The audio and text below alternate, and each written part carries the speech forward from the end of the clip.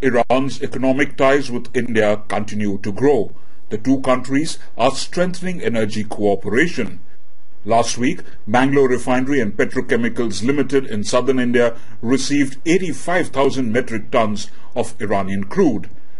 Another 3 such cargoes are due for delivery.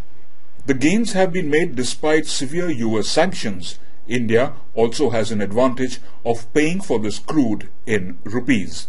Analysts say Iran is the best country for oil imports as New Delhi tries to arrest the sharp decline in the value of the rupee versus the dollar. The Indian rupee has depreciated by 20% since May. This has caused Indian crude oil import bill to swell. With imports from Iran, there is no such problem. Iran has been using this money for importing goods from India. This has boosted Indian exports to Iran. They went up by 40% this year. At a time when India's currency and India's economy is in a precarious situation, India will save precious foreign exchange, particularly in dollars, because payments to Iran would be done in rupees, and Iran in turn would pick up Indian goods and provide India an export market for certain items that Iran needs. Insurance cover for oil trade has been an issue.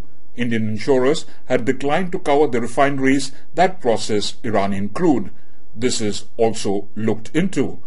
$314 million insurance fund has been created in India. It would help continue the flow of crude from Iran.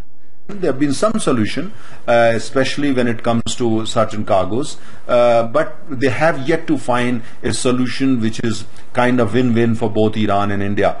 And I think until they are able to find that kind of solution, they would have to basically try to be more innovative, or maybe try to take a little bit more risk than what they have done so far, so that the business relationship between the two countries can be maintained. Tehran is also increasing its delivery capacity. This year, it has imported 7 supertankers from China. Sanjay Sethi, Press TV, New Delhi.